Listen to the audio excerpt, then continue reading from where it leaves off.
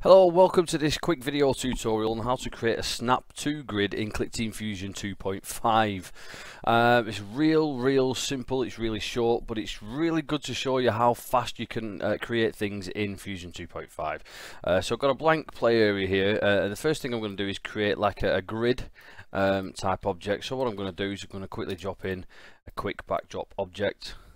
I'm going to change that to motif. So we've got an image.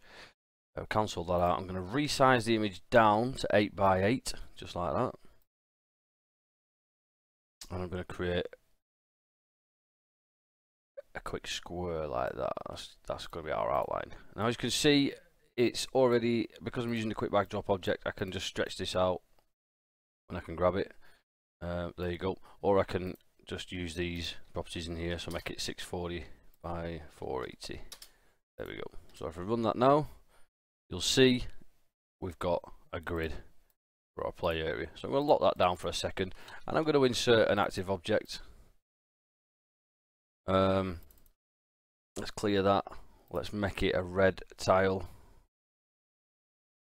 and I'm going to again make that 8 by 8. Now I need to ensure that the hotspot is in the top left corner for this. There we go. Right, so if I run the application, you can see nothing happens with no movement assigned to this. And I'm going to show you a bit of magic in just one event. We're going to make this follow our mouse, but it's not only going to follow our mouse, it's going to snap to the grid also. So what I'm going to do first of all is I'm going to do an always event. So always set X coordinate to X mouse.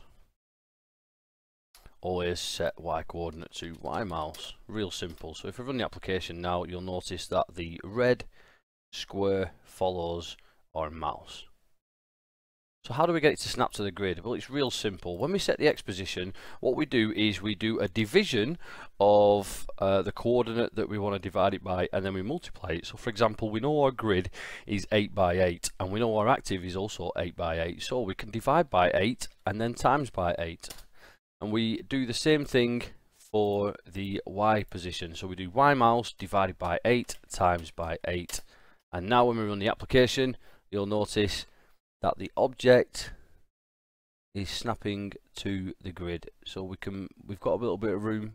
We can basically move our mouse 8 pixels up or down, or 8 pixels left and right before it snaps and jumps to the next section on the grid.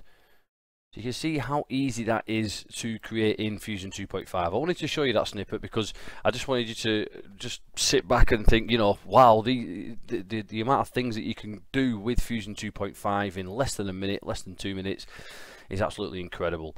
This kind of routine is very useful for example, creating your own level editors, because when you're creating your own level editor, you want to be able to work to a snap to grid.